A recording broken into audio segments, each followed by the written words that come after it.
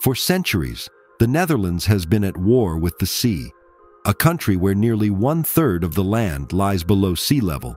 The Dutch have faced a constant battle to reclaim and protect their land from the waters that once threatened to swallow it. Through a combination of innovation, perseverance, and sheer necessity, they transformed their geography, turning what was once sea into fertile land. Today, the Netherlands stands as a testament to the power of human ingenuity, where the balance between land and water has become a delicate, ongoing struggle. As early as the Middle Ages, the Dutch began their efforts to tame the waters that surrounded them. The first step was to build dikes, long, raised embankments of earth, to hold back the encroaching sea. These dikes, simple at first, grew more sophisticated over time as the Dutch expanded their understanding of water management. By the 15th century, they had invented a revolutionary tool, the windmill. Windmills harnessed the power of the wind to drain water from low-lying land, turning marshes and shallow waters into usable farmland. This led to the creation of polders, areas of reclaimed land that once lay beneath the sea. Each new polder was surrounded by dikes, with windmills working tirelessly to pump water out and keep the land dry. This process didn't just transform the landscape, it reshaped the Dutch economy. The newly reclaimed land became fertile ground for agriculture, giving rise to farms and settlements where there had once been only water. Over time, these innovations allowed the Netherlands to expand its territory and increase its agricultural output, laying the foundation for the country's future prosperity. In the winter of 1953, the Netherlands faced one of its darkest hours. A fierce storm swept across the North Sea, driving massive surges of water over the dikes that had protected the Dutch coastline for centuries. The result was catastrophic. More than 1,800 people lost their lives. Tens of thousands of homes were destroyed, and vast swathes of land were swallowed by the sea. This disaster shook the nation to its core. For centuries, the Dutch had fought the sea, but this flood revealed the fragility of their defenses. It was a wake-up call, showing that their battle with water was far from over. In the aftermath, the government vowed that such a tragedy would never happen again. This marked a turning point in Dutch water management, setting the stage for some of the most ambitious engineering projects the world had ever seen. Today, much of the land that defines the Netherlands was once underwater. The Noordoostpolder, polder, one of the first large-scale polder projects, stands as a testament to Dutch engineering. Once submerged, it is now home to thriving farms and towns, where rich soil supports agriculture that feeds the country and beyond. But the most ambitious of all Dutch land reclamation projects is Flevoland. This province is the largest artificial island in the world, entirely reclaimed from the sea. Where there was once water, now there are cities, forests, and farmlands. Flevoland is an engineering marvel, showcasing how the Dutch have continually pushed the boundaries of what's possible. At the heart of this transformation are the IJsselmeer and Markerward lakes.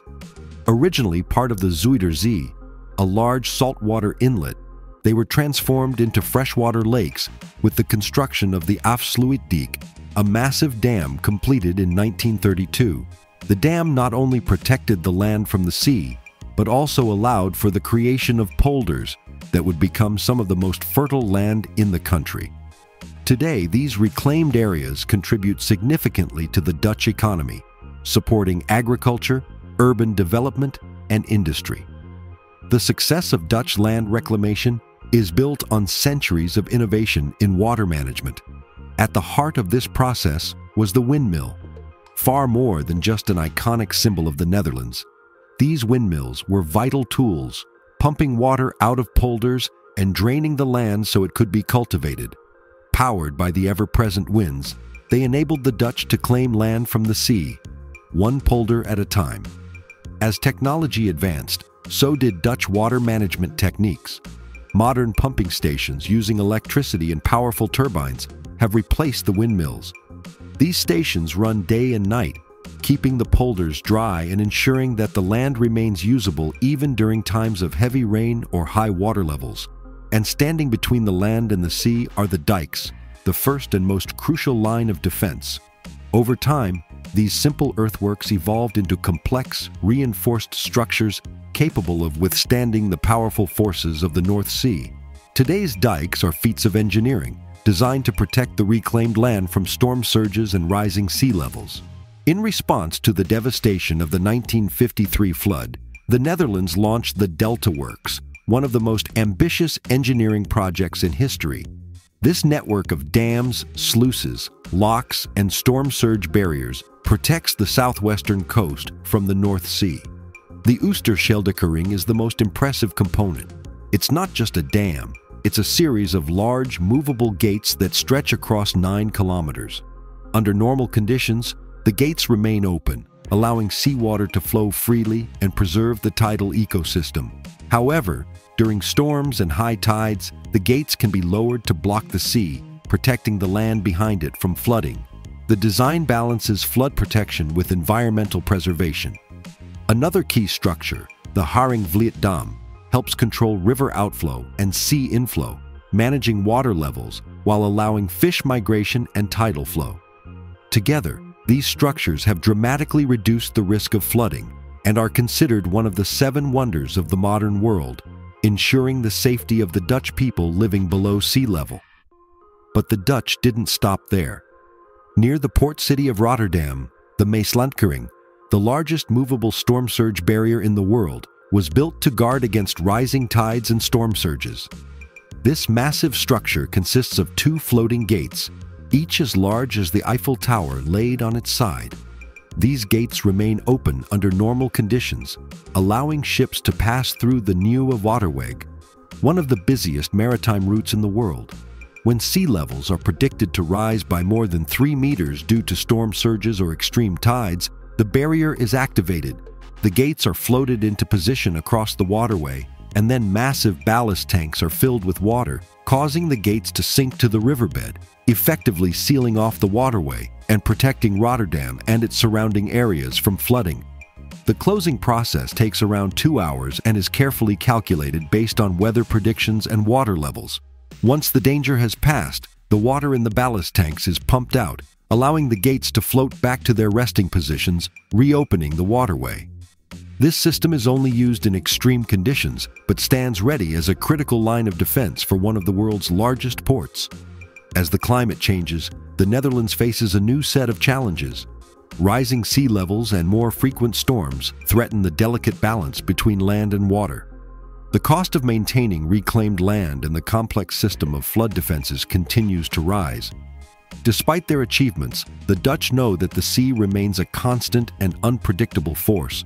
In response, the Netherlands has embraced sustainability and adaptive water management. From designing nature-based solutions to allowing controlled flooding in certain areas, the Dutch are constantly innovating to ensure their defenses are both effective and sustainable. Their focus now is not just on keeping water out, but on living with water, finding ways to work with nature to protect their future. In the face of an uncertain climate, the Netherlands continues to lead the world in water management, showing how a country built from the sea can adapt and thrive. The Netherlands' story of land reclamation is one of determination, innovation, and survival. For centuries, they have battled the sea, transforming water into land and turning a natural threat into an opportunity. From the earliest dikes and windmills to the modern Delta Works and Maeslantkering, the Dutch have shown the world what is possible when engineering and human resilience come together. But this is a story that isn't finished. As the sea rises, so do the challenges. The Dutch continue to adapt, finding new ways to protect their land and live with water in a changing world. Their journey stands as a reminder that innovation is a constant process, especially in the face of an uncertain future. Thank you for watching. This has been Atlas Cove, where we explore the stories that shape our world.